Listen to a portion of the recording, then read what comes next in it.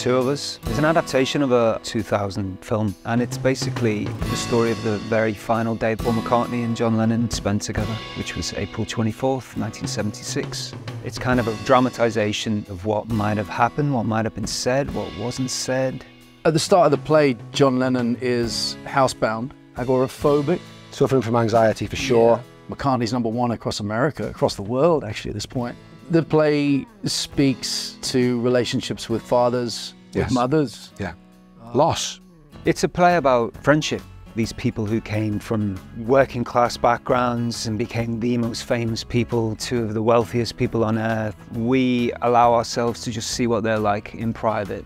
So it's a fly on the wall slice of life. It's not a musical, it's a moment in history captured. Everybody knows John Lennon and Paul McCartney, but this is a look at the two of them in a confined space with nobody else around. Both masks are down and it's just two mates.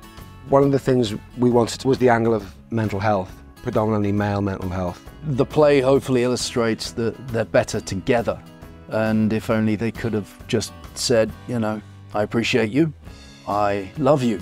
Northern England in 1970s, those men aren't saying that, but they're meaning it. What we wanted to do was take the audience back. For that reason, we wanted it to be very behavioural and very real and non-theatrical.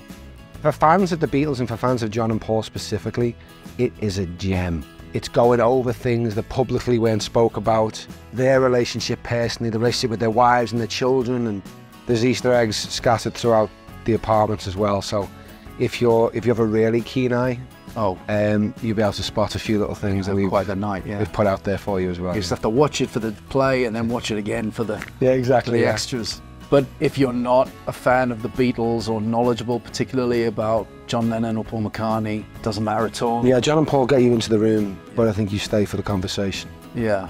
Book your tickets. Come and see us, that's it. Yeah. Hopefully you enjoy it.